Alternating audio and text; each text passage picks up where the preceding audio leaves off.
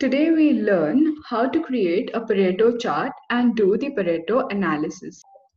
Pareto analysis is based on the classic 80-20 rule.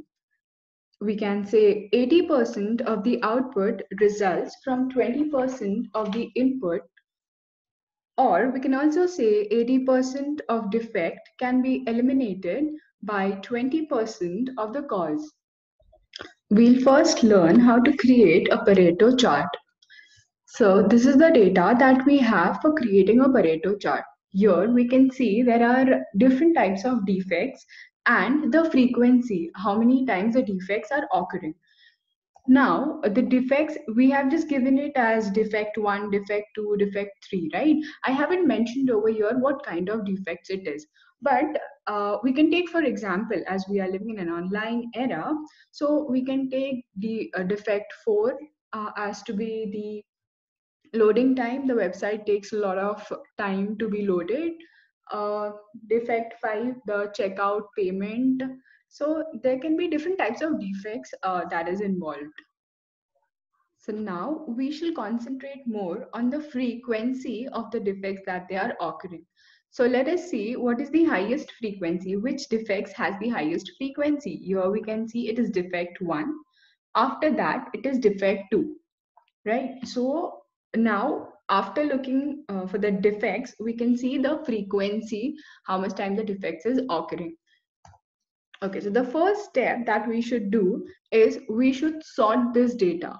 We should first arrange it in the descending order. So we should take the highest frequency first and then the least one. So let us sort out. We'll first select this data, the frequency, then go to home and then sort. In sort, we'll do sort largest to smallest. Expand the selection. Yes. Okay. So now we have sorted the data and we have organized it in a decreasing order from highest to lowest, concerned with the frequency of the defects. Now we need to take the cumulative frequency of the frequencies that we have got over here. So let's just type cumulative frequency. Okay, cumulative frequency. And now how do we take the cumulative frequency is, first we'll take 50 as it is. After that, we'll keep on adding the current value with the prior value. So it is equal to, and we'll take this present value and we'll add it with the prior value, that is 50. Again, we'll do the same, the current value plus the prior cumulative frequency that we have obtained. That's 95.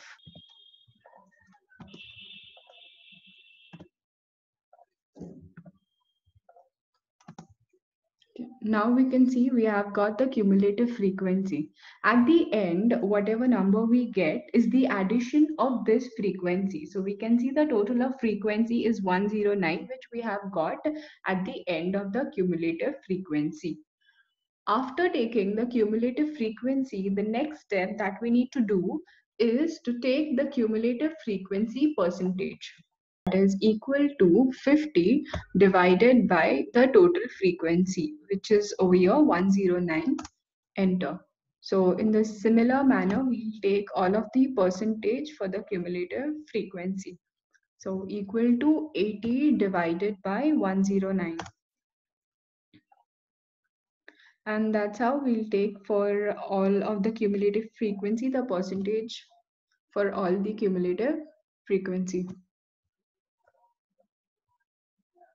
Let's just fix it. C11, because we need to divide all of the cumulative frequencies by the total of the frequency, which is 109. And we'll drag it downwards. Okay.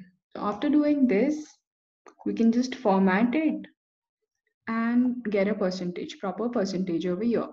So our table is ready to prepare a Pareto chart.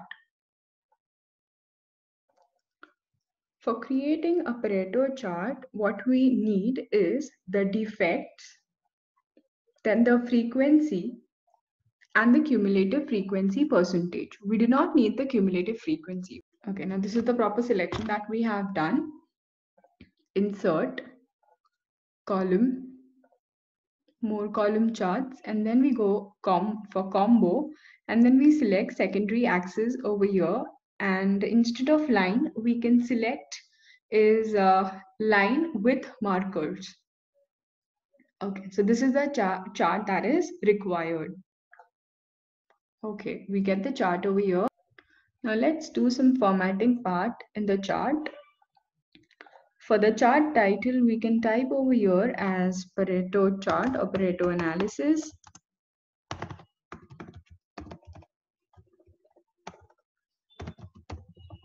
Okay, Pareto analysis.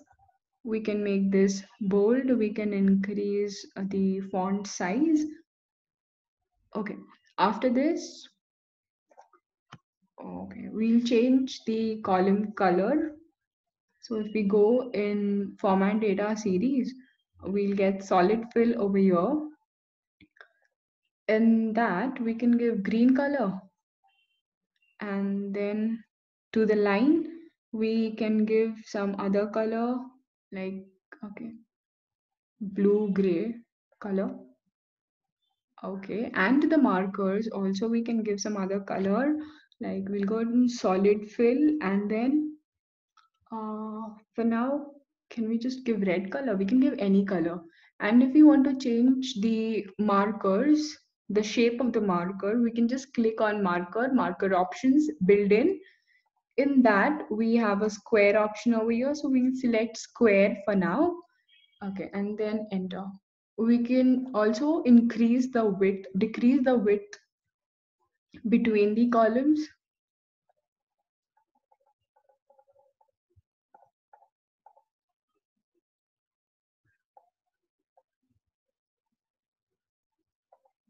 Okay, so this is perfect.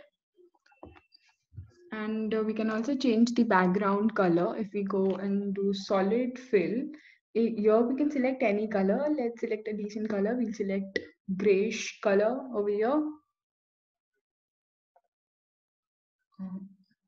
Okay, and we can also remove these lines if we don't need it.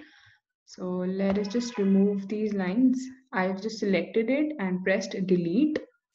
Okay, now if we need labels for these markers over here, which is the cumulative frequency percentage, what we'll do is we'll just select it, we'll select the cumulative frequency, click on this plus sign, and then go for data labels. In data labels, we again have options where to place the value, so we can just place it above. Okay, and if we need it to be bold, we can also select these and go in home, and over here we can make it bold. Okay, so that's how we have completed creating and formatting our Pareto chart. Now we should go further and see about the Pareto analysis part. How will we analyze things?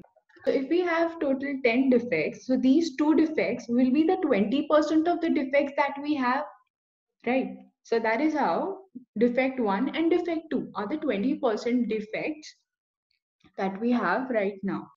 If we see the cumulative frequency of the first two defects, they contribute to almost 73% of the problem because of their very high frequency, right? So only because their frequency is very high over here, we can see the frequency. It is reaching almost to 50 and 30. So their frequency is very high, and that's why they are contributing 73% of the problem or the issue that is faced, right? So if we solve these two defects, we solve 73% of the overall issue. So now can we say that 80% of our problem can be fixed by fixing 20% of the defect? Yes. So the specific ratio isn't that important. because it will be a concern, like we have got 73% and not 80%, so how will we satisfy the 80-20 rule? Okay, the numbers can go up and down, it can be mismatched to some extent. Okay, but the main idea is that there are usually only a few inputs that generate most of the outputs. A Pareto chart helps us to identify these few important inputs that needs to be worked on. So that's it. So we learned how to create a Pareto chart and do the Pareto analysis. Thank you.